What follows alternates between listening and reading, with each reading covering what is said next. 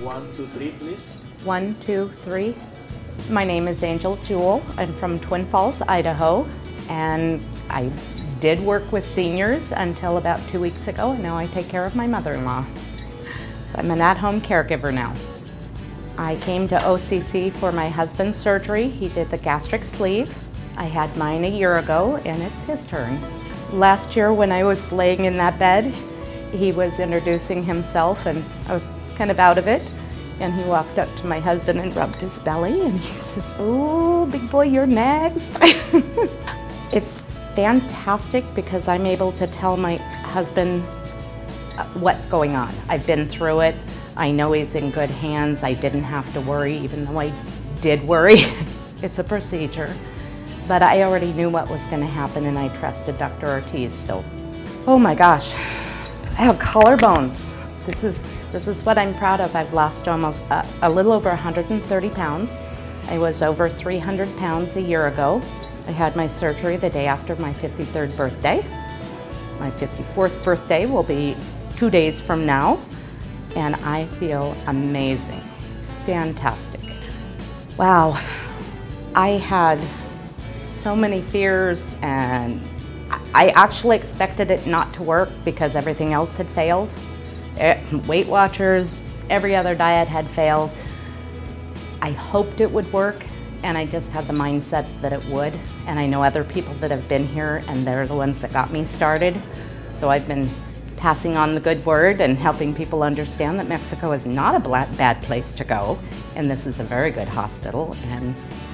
And I honestly did not know what to expect because everything else had failed. I just kind of thought, here's another shot. It's my gamble, and it worked. It paid off. The first gamble that ever paid off. Best investment of my life. It's gonna help me to live longer. My experience with the staff here last year and this year and with the hotel has been phenomenal. Everybody, they treat you like royalty. And they're so nice and helpful. We were very apprehensive coming to Mexico because we don't speak the language. And everybody here has just helped make that so much easier. Even if somebody doesn't speak a lot of English, we get enough. We have a lot of hand gestures, but we're doing pretty good. So that everybody has been fantastic, and that's what I told when my sister-in-law came here in April. You're gonna be fine. She came with her daughter, so she was really nervous, but she knew that we had been fine, that we did well, so it helps. Oh, I can tell you it's a huge difference. I have friends that have been here, the one that got me started, and she had a fantastic experience. I have friends that had it in the States. They're not doing well. They didn't get the nutrition information. They weren't even told what not to eat until 2 days before. Oh, no, clear liquids for 2 days. Did not talk to them about nutrition, about what was gonna happen. She didn't even know her surgery schedule until the week before. And she has not done well. I know several people, they're still hungry and don't get full. And they didn't do something right. I'm not hungry, I'm never hungry, and I feel fantastic. Food does not rule my life anymore. I have to remember to eat, and mostly because my family, I've got to feed them.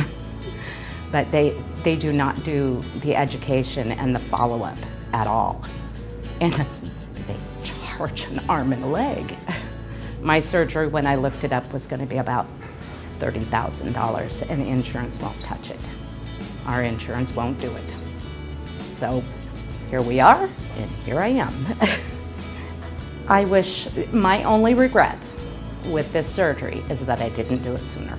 I wish I were younger. I'm trying to talk my daughter into it so that she can feel better. She's had 4 kids, and she would feel so much better.